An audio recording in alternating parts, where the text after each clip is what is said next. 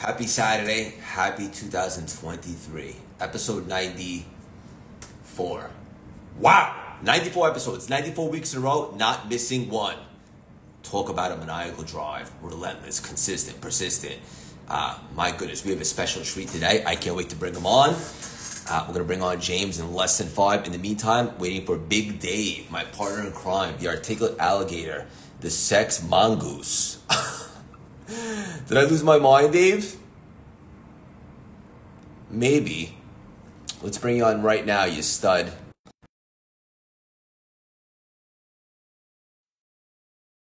Drop a win in the chat for 2023 so far. Yeah. Oh my goodness. What's going on, my friend? All is great. Happy 2023. One of my favorite parts of the week is doing this with you. 94 weeks in a row. It's great to see you. I'm doing great. Man, I'm blessed. I just got back from CES, and it's interesting. We had 16-foot waves down in San Diego, and all the beach houses on the boardwalk got flooded. It was amazing. And while I was at CES, my family had to start taking care of the mess that's created by that much water. And everybody was around me was so concerned, and all I felt was blessed that nobody was hurt, that I could afford any damage that was made, and I kind of utilized this New Year's as a quantitative analysis of how long did I stay at dis-ease over an unfortunate incident, and what was it there to learn from it. And instead of being punished or and a lot of people, obviously I have a lot of friends that own those homes on the boardwalk there in South Mission. They took that victim perspective, and, I'm reaching a level where I can have these incidences, events in our lives that can have a different meaning than the one that most people give to it, a positive meaning. And, it is just the way that we see it. And this was a great opportunity for me to exercise a good mindset, a good heart set, offering to help everyone else around me that wasn't taking that mindset. And then, of course, just pragmatically doing the right things with the right behaviors so that even economically I'm in the right position, that something like this could happen. So I was prepared with the appropriate savings and insurance and things like that, instead of blaming everyone else. Oh, now I can't do this. It's really not a big deal. In fact, there's even more lessons to continually look at the behaviors that are going to aggregate, so that when unexpected events happen, that you actually are in a better place, a better position. You're being promoted and protected. And a lot of people may think that's bullshit, but I try my best to explain that if you do these things, you will be in that position where what other people see as tragedy, you can actually benefit from, not the other people's tragedy, but your own circumstance. This is awesome. And first of all, I just want to say you really are a brilliant Billy Goat. But in regards to that, but Dave, all kidding aside, you asked me maybe a week or two ago what was one of the biggest lessons that you ever taught me, and I think that might be the one. Just understanding that everything that seems like adversity at the time, if I choose a different thought, such as this is protecting and propelling me to something greater, although I might not be able to identify it right now, I know that it is. Even something like getting hit by a car will not paralyze me, because I feel like there's a meaning for it, and it's leading me to something greater. And everybody has the choice if they want to dwell in that or choose that they're actually being promoted. I got two things to say to that. That you got hit by a car, and what if, because you got hit by a car, and you now look at it the way that I taught you to look at it, as being propelled and promoted. You're getting married, you have kids, you then tell the story, because you live in New York City, you tell the story to your children about how you weren't really looking, and or you did look, or whatever happened, but the lesson, right, that your dad almost died because a car hit him, and if it was 1 or 2 inches farther, you may have been either seriously injured or dead. because of the speed in which the car was going, that leaves a seed in those children. And that little incident may have saved your children's lives or your grandchildren's lives because they passed that story on. And although it seems like you were a victim, it was a way in which you learn with a significant story to teach your children, instead of saying, hey, you know what? You should look both ways. It means a lot more when your dad emotionally tells a story how they almost were killed because of whatever the circumstance was, to teach the lesson of looking both ways when you live in the city. And so I see things without time, linear time, into generations or even lifetimes that, you know, great saying, right? If you ain't making mistakes, Craig, then God's made the mistake. You shouldn't be here, right? If you're not making the mistakes, God made the mistakes. Now, I will put this into a business format. I have a new interview process. You ready for this one? And it applies to this story. So I'm going to take all the people that are interviewing that I think are right there at the final interview stage, and I'm going to find the scariest roller coaster, right? Because that's the way business is. It's, you know, up and down, and the loop, and the loop, and the loop. And when they come off, when they puke, if they puke and say to me, oh my God, that was great, I want to do it again, I'm going to hire them. Because that's the attitude that you have to have, right, in life. It's ups and downs and loops, and then, you know, you puke, and some people are like, I'm never doing that again. And other people are like, that was great, right? They survived the whole roller coaster, and then their attitude is, man, that was great. And then on top of it, I want to do it again. That's the guy I want to hire. Or girl, sorry. I have to unlearn a few things. I'm an old man. I mean girls and guys, of course. Of course. I just got like a dopamine hit because I was so engaged with what you were saying, and it just really resonated with me, and I just love it, and I love you. I know our guest James is on here. We're going to bring you on in 2 minutes. James, I'm really excited.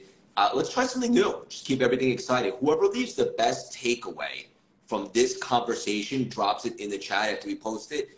Me and Dave are going to send you something special. And we'll continue to do it every single week. Do me a favor. While we bring on our guest, Dave, then DM Craig, and not in the notes, DM Craig, DM me, DM us both the takeaway. Then we'll vote, Craig, and we'll take them all.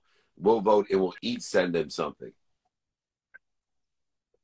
Done. Love it. Love that very much. Great idea. Okay, before we bring on James, I wanted to ask you about this, something I dealt with this week, and you've been talking about this in your content this week, which I studied like everybody should. How to handle. By the way, I was going to button up another button. Yeah, that's cool. Just like this for you. Jay Shetty said today, the best way that you can love someone is to encourage them to be themselves. So rip the shirt off if you need to, Ray. Dave, how do you handle so frustration is an ego-based consciousness. It's the same as the need to be right, offended, separate, inferior, superior, anxious, frustrated, guilty, resentful. All of those feelings are ego-based consciousness. So I have a mechanism, one, to practice identify when I feel frustrated. Most people don't utilize the first step of practicing identifying these things. See, because what happens is if we don't use our conscious to identify the ego-based conscious, then we'll never be able to have a solution or a methodology towards being our better selves from being frustrated. So how can we do it? So one, identify it and practice identifying it. Two, instead of resisting it, fighting it, outlodging it, reasoning it, telling ourselves, let it go, let it go. That used to be my mechanism or modality. If I recognized it, because I wasn't practicing, if I recognized the frustration, I would say, let it go, not a big deal, don't be so frustrated, let it go. Instead, now, I don't do any of that. I don't go over and under it, through it, around it. I don't deny it. I don't lie to it, cheat it, manipulate it, or resist it. I simply stop. I breathe through my nose, out through my mouth, and then I have a process called remind, remember, and recollect. I remind to the great source. I remember with the great source. I recollect from the great source of omniscient, all-powerful, and all-knowing. And I, through that, roll into what I want, who I can help, who can help me, how to get it done. Prioritizing, again, what I want to do today and the trajectory of what I think I want in the future, applying my why, not in search of it, and not allowing the frustration to interfere with it. I remember, and recollect, I am happy, healthy, wealthy, worthy. I'm not going to let this frustration interfere with it. Could you be any more on fire today? I mean, the only question I have is how many sexy Well, salami I had a did you consume? big workout, so I'm on sexy salami number 3. Oof, I love it. I'm going to bring on James right now, and we're going to get this party rolling. Yeah, Congratulations to your Los Angeles New Chargers. Giants as well. So it's going to be an amazing opportunity. And I'm glad to see our Buffalo Bill Darius is doing well, up and talking and breathing. Oh, my goodness. Hey there. Look at this guy. How you guys doing? There he is. Good to see you. What's up, James? Good. Thank you for joining us. Good to see you, Craig. Good How to are see you? David. I haven't seen you in about a month or so. Yeah, we'll have you back on, man. And this is the 3 Jew crew, so I like it. Yeah. James, Atlanta, where are you Georgia. dialing in from? Yeah, they kicked him out of New York because he's too smart. Yeah, no, I'm literally exiled from New York City.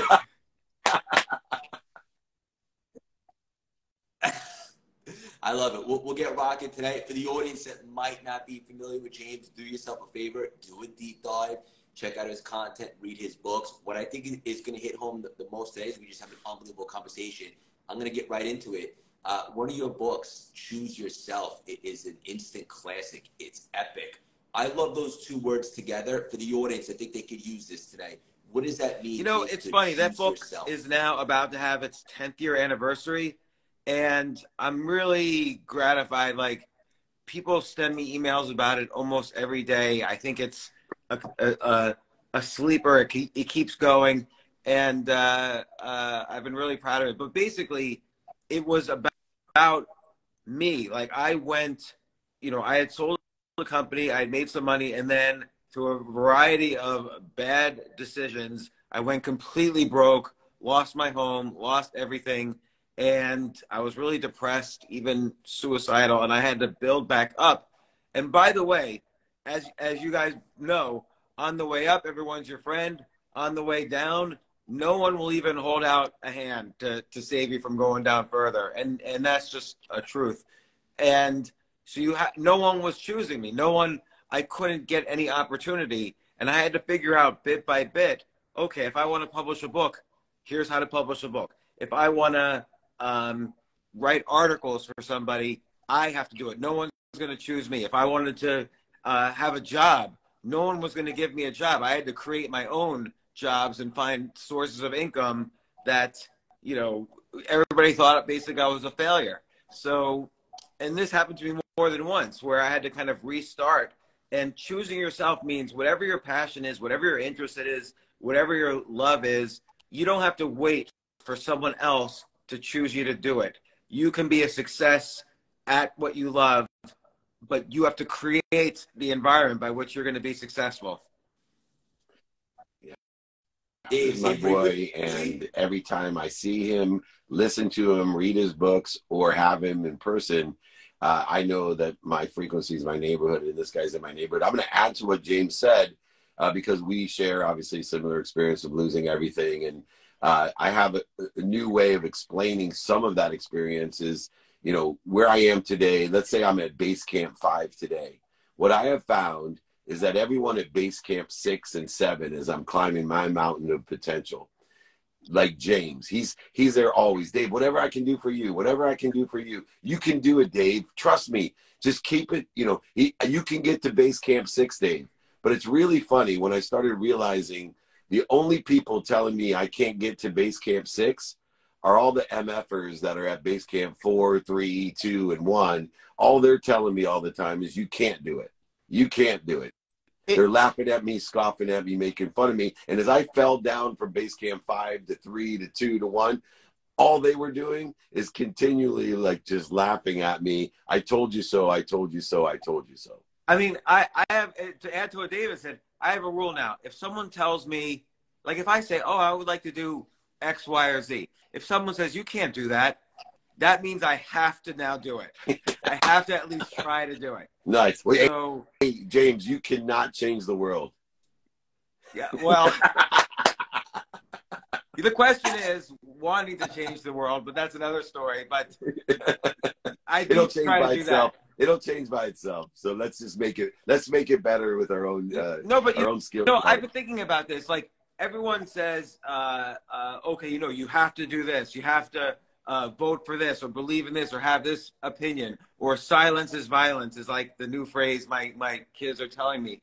And my feeling is, if I just hang out with people I love and enjoy, and not argue about dumb political things that are not going to matter, you know, a year from now, I'm going to change the world for the better.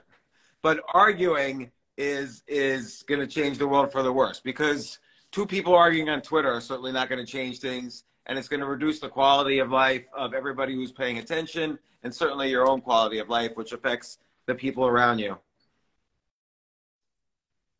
Yeah, I love that. Dave, that's something you always talk about, like if you're at dinner and someone disagrees upon religion or politics, why can't we just all be on the same page? Or there's powerful words, and one of them that I use is, I appreciate that. Imagine if someone shares their opinion, because you don't want to silence other people as well.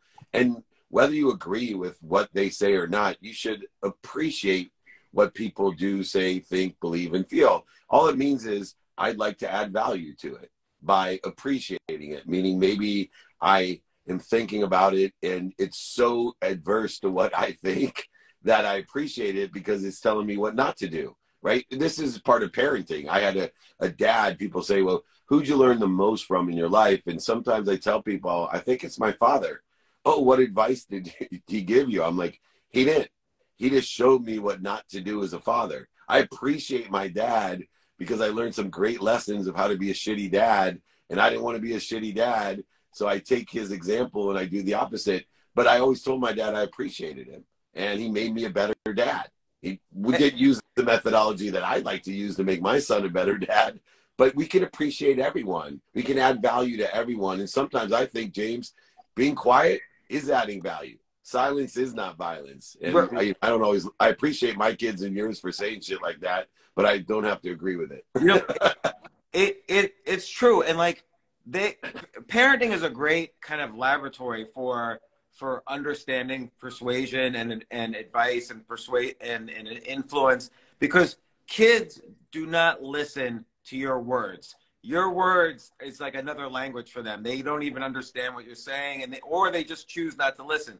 But they do watch you, and that is what they grow up with, is watching your behavior, and that's what they'll replicate. So, you know, if my kids say 1 + 1 = 5, I'm like, yeah, you might be right. I don't know. But if then I go around living 1 + 1 = 2, eventually that's the way they'll live as well. I love that. Yeah, same. There's so many places we could take this conversation. I know it's Saturday. I want to be conscious of everybody's time. James, one of the really cool dynamic things that you do is you love to write, and you write blogs. And I was checking out one myself, and I thought it was pretty cool. You were talking about how to be successful. You talked about persistence and discipline.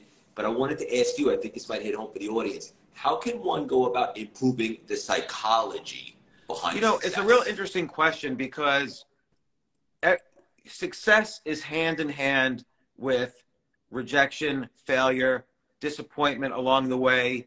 And you really have to get good at dealing with rejection, dealing with a disappointment, becoming anti-fragile, as Nassim Taleb would put it, and bouncing back stronger. And that's really hard. Like, it was impossible for me when I was younger, and I had to get good at it. But I think the psychology of success is very much linked to optimism, and not like stupid optimism. Like, you know, if our ancestors, if they were in an ice age, they would dress warm. They weren't stupid. The ones who survived were realistic. But you have to, in order to try new things, you have to be somewhat optimistic that they're going to work. So even if you've like failed at everything and no one seems to want you, you can't go global with that. You can't be like, well, I guess for the rest of my life, nothing good is ever going to happen to me. You have to say, okay, you know what? What did I do wrong? What can I be curious about to be better? What can I experiment with? You have to be optimistic that what you try will work. And then you learn through experience how to take the risk out of situations. And then your optimism comes true. If you're pessimistic, you're just never going to try. And so cultivating optimism. And so how do you cultivate more optimism? Because I'm not generally a naturally optimistic person. The way you cultivate it is, okay, here are the 10 catastrophes that are about to happen to me. Well, is that really true? Let's just play a thought experiment. What are the 10 best things that could happen to me? Okay, now somewhere between the worst and the best is the reality, because that's from experience. You know that not every worst case scenario comes true. And so the reality is, okay, this is probably going to happen. How can I remove the risk from it? What can I experiment with? I have this theory. You know the 10,000 hour rule, where they say if you do 10,000 hours or something, you're going to be the best in the world at it.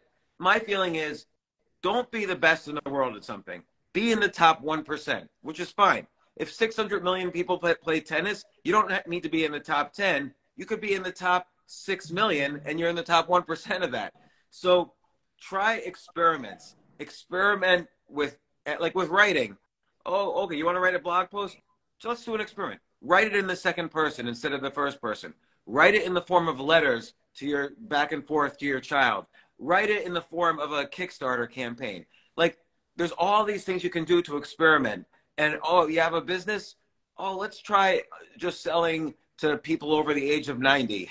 Let's try marketing to, or let's try making a product that's, again, you experiment with different forms of the product, different customer bases. And through experimentation, that's how you learn where the risks are, how to try new things. You build that possibility muscle of what's possible when you thought it wasn't possible. I remember one time I worked at HBO for a while, and I decided I was on the 8th level of the hierarchy. Like, my boss's boss's boss's boss's boss was the CEO. So one day I decided I'm going to go to the CEO, and this was in the 90s. So it was like the beginning of the web. And I'm on the way there, and I run into somebody, and I say, I'm going to the CEO's office. And she says, you can't just go to the CEO's office. So, of course, I had to go. So I go to the CEO's office, and I just walk past the secretary. I go into the office. I wouldn't do that now. I was too young. This is what young people do. And he's like, who are you? And how did you get past the secretary? And I said, listen, just like HBO has original TV shows on TV, let's do original web shows on this new medium, the web. And he's like, I don't even know what that is. Do whatever you want. So now I go back to my boss, and he's like, you went to the CEO without me? And I'm like, yeah, but he told me I had to do this now. So now that became my job, was to create original web shows for HBO, which I did for several years. And then that led to building a company, making websites for other people. And, I sold that company, and then I went broke. But that's another part of the story. James always is. You live life with passion and purpose and profitability now. And for me, I have the opposite genetics and energetics that James has. I was born a toptimist. So I didn't see, and probably why I lost everything, being responsible, knowing attraction, and my participation in a perception. And that participation in a perception is controlled by or driven by our optimism or pessimism. And so I think for me, I utilize daily practices to allow me to control the ego-based consciousness. So the possibilities are created by me knowing what I want today, personally, experientially giving and receiving. What I want today, not what other people want, not what's missing, not what I don't have, but what do I want today in a trajectory of what I think I want. And then it becomes a probability by asking, okay, who can help me? So if I want to write a blog, because that's aligned with my trajectory of where I want to be, I'm going to go find James and ask him for help, or I'm going to go 8 levels up to the CEO and ask him, but I'm also going to know who can I help? And then I go to the how, right? Which then creates, instead of just a possibility or probability, that's what creates my perspective. When I start reconciling reality into a possibility and a probability and say, shit, now I got to figure out how I'm going to do a web show on HBO. Now it becomes my perception. And when I prioritize it, like James did, and talk to his boss and know that he's going to get spanked for going over him. But yet, what happened? He then prioritized the web and the web shows, which created this inspiration, intellect, and intuition that manifested a coincidence of, one, making all this money, helping all these people and having fun with his web business and selling it. And then the universe said, okay, Mr. Optimist, here's some more lessons because you got this figured out. And I'm going to go back to my favorite saying of the day. If you aren't making mistakes, then God made the mistake. You shouldn't be here. And so no matter what base camp you reach, there's going to be more mistakes because that's why you're here. And if you're not making mistakes, then God's made the mistake. You shouldn't be here.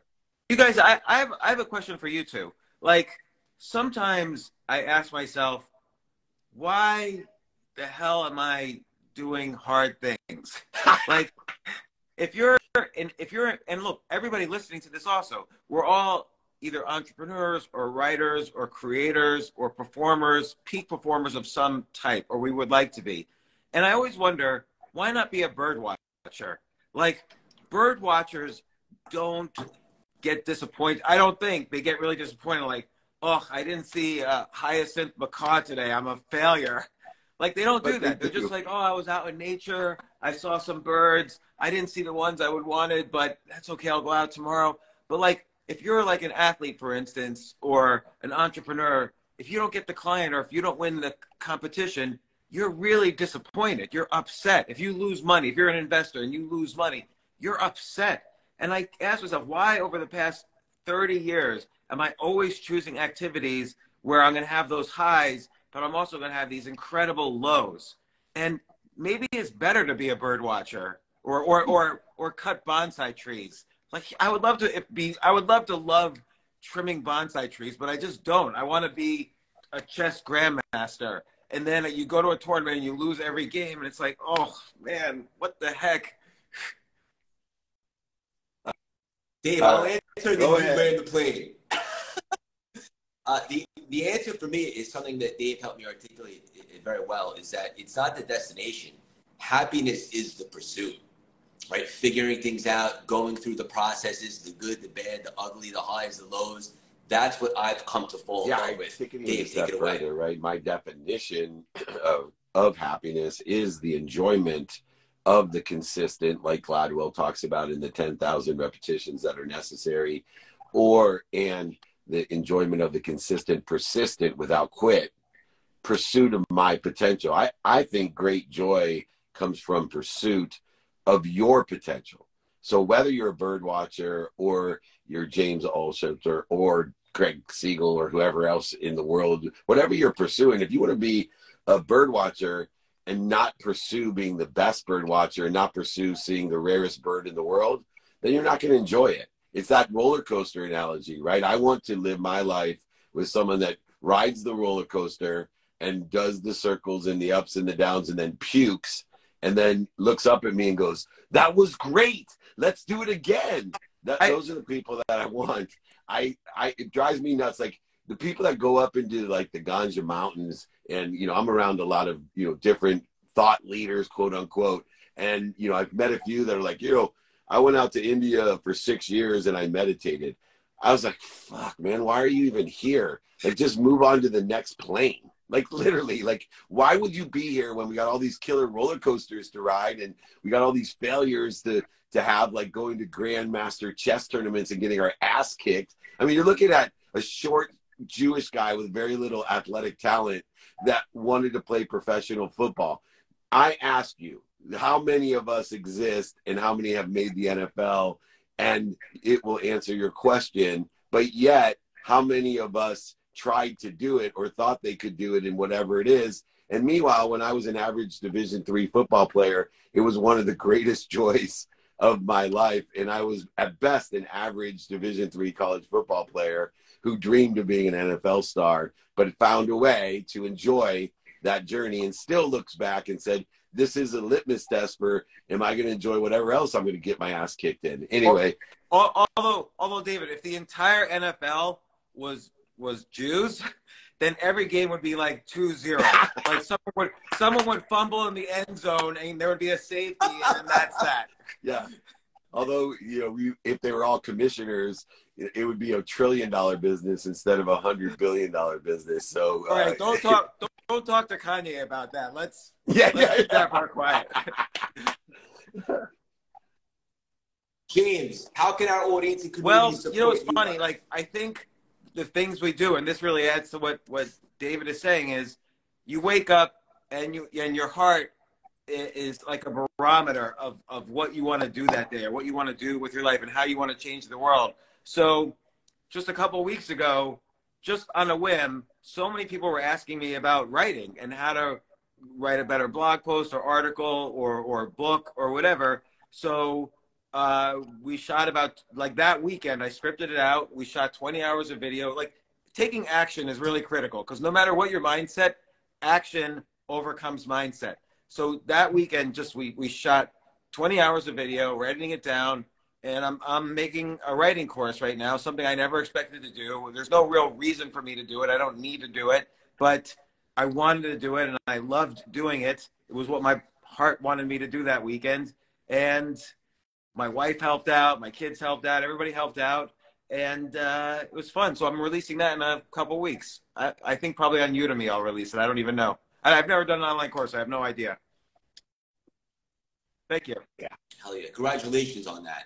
Yeah, I do more of those. Dave, looking at something to say? The whole community talk about, as a person with a lot of business dummy tax, which means I have a lot of situational knowledge, the future of people like us are the middle class of media, meaning that if we create these courses, there's a huge opportunity. And I think I spoke about it with you last call, Craig, that, just if it takes you a weekend to do and you give your intention to it. So James went ahead and he did it. He talked about it. He thought about it. He believed it and he felt it. And so then he took action. And now, I don't know how much his courses are. I'm doing, hey, how to be a sports agent. Why? Because that's my expertise.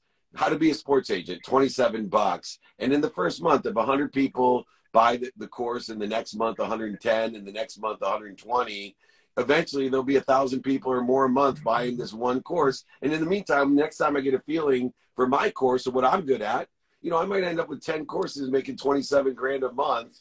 Yeah, and that's $270,000 a month. This middle class is wide open if you know your essence, your expertise, and put intention into it. And James is an expert of intention. I think it comes naturally to him. A lot of other people have to force themselves to think, say, do, believe, and feel it. He goes with the heart.